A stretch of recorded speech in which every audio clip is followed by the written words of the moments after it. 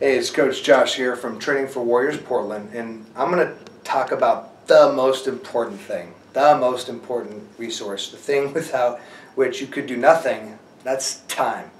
Everything takes time, and very few things give you time back. And it's really, really interesting the way that people spend their time. You want to know what somebody is committed to? You want to know what somebody cares about? Watch how they spend their time. And how you spend your time is really how you spend yourself and your energy. I mean, there's no more pure distilled picture of who you are than what you do with your time. And there's a lot here, but what I'll say is it's the most precious resource. It can be spent, but you can't borrow it. And you can sometimes buy it, and you can sometimes create it. And I want to help you with that. But the most important thing is don't waste your time. And one of my mentors, Bedros Keuilian, talks about the crab bucket.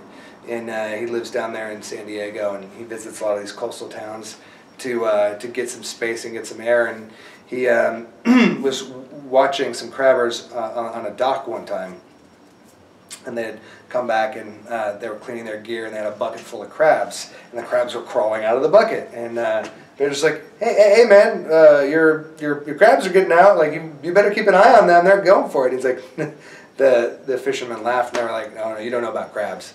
And he watched them, and they were scuttling up the side of the bucket. And as soon as one would start to get over the top, crab would reach up, grab it, and pull the other crab down before it could get completely escape.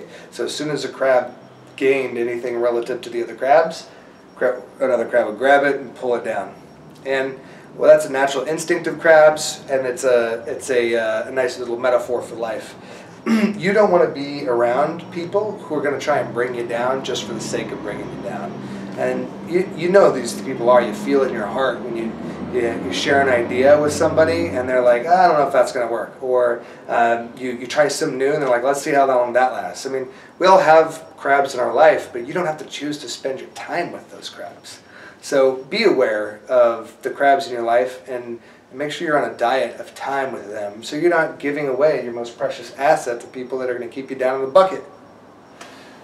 And then escapism and comfort seeking, and this is when you're spending time just simply avoiding the other things in your life that you need to be doing.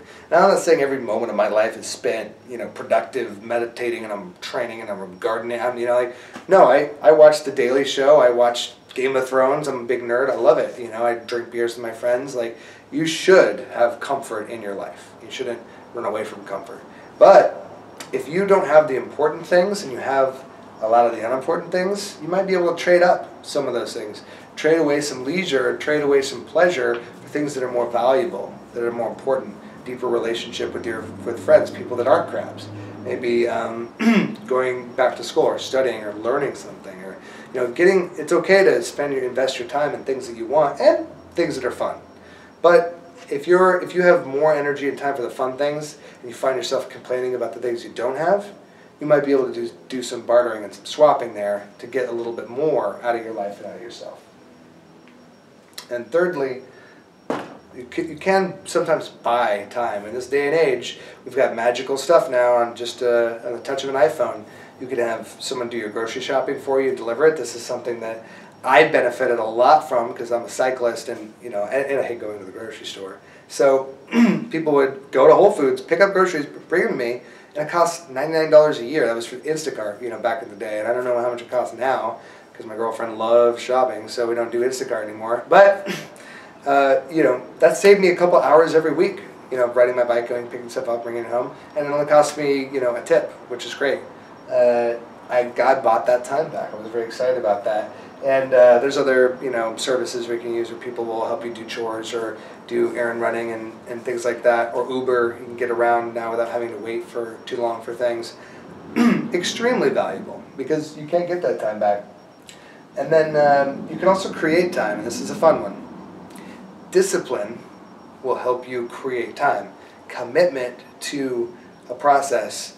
I don't have any free time, but I do have commitment. And if I need to commit some energy and time to something, I will create time. I'll create an opportunity to do that thing I want to do.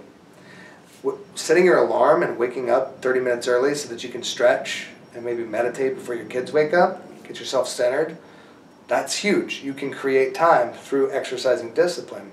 And it seems like exercising that discipline will cause you pain, but in reality, it buys you freedom and it creates time. And when you create time, you can do anything in the world with it. It's amazing. So utilizing that alarm clock can help create some time in your day. Or, as I said, borrowing from these other sources of time, or these other consumers of time to do something too, you can actually mindfully create time with your decisions. Exercising a little bit of discipline and creativity.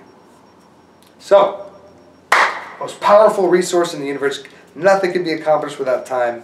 You have control over it. You can master time, and you can even, if you're crafty, you can create some time and buy it back.